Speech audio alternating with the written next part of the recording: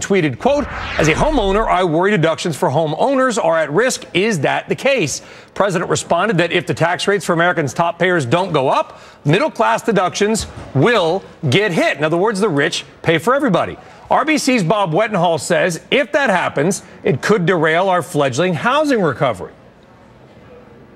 Anything which really flexes downward the deductibility of interest expense for home mortgages is definitely a potentially catastrophic threat to the recovery. Is he right? Joining us, Edward Kleinbard, law professor at the University of California Gould School of Law, former chief of staff at Congress's Joint Committee on Taxation, Peter Murphy, real estate agent at Home Encounter in Florida. Edward, do you agree? Will it hit? Absolutely not. It will have some modest effect, but the fact is that interest rates jump up and down all the time. Right now we have home mortgage interest rates at historic lows. I just refinanced at 3% plus.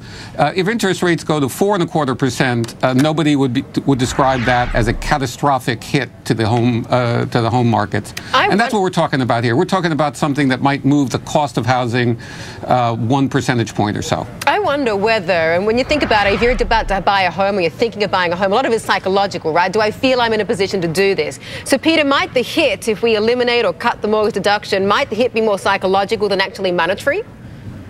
You're exactly right. There's a big psychological impact for existing homeowners of having this interest deduction removed. But for home buyers, people who are making a decision now to buy a home, I agree with the other guest. This is not enough money to really be a massive impact on a decision to buy. People buy homes because they believe homes are undervalued or because they want a wonderful place to raise a family, not because they're getting that extra, on average, $500 in annual tax savings. So I'm not sure it's going to have any impact whatsoever on the ability for homeowners to buy. 500 in annual tax savings?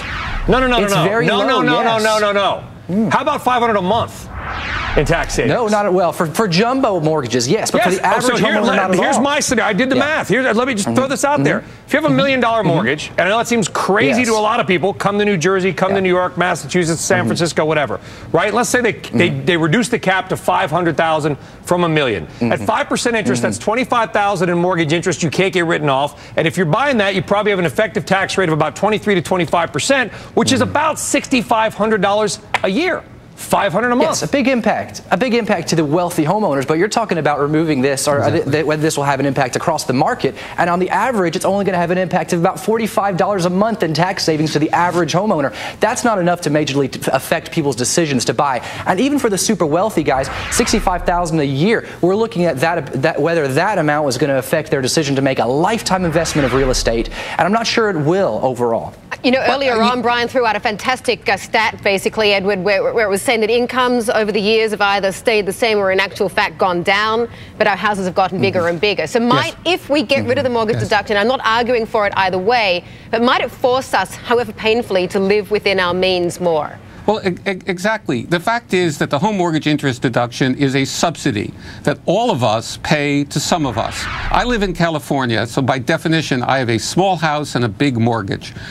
Everybody else in America is helping to subsidize that by virtue of giving this deduction, which reduces my tax liability in the form of the home mortgage interest deduction, in the form of the property tax deduction for my local property taxes, and also the capital gains exclusion. If we had all the money in the world, we might continue that subsidy.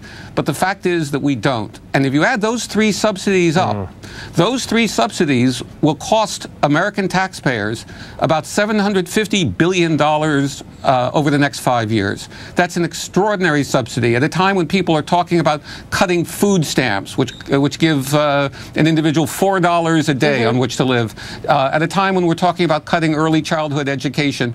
If we're going to invest in America, frankly, I'd rather invest in America's children than in my overpriced home in California. And on that's that really note, that's the choice. And on that note, Edward, Peter, thank you very much for weighing in. Coming up, I don't disagree with them. Canada has zero mortgage interest deduction and a stronger housing market and more stable one than we do. I don't disagree.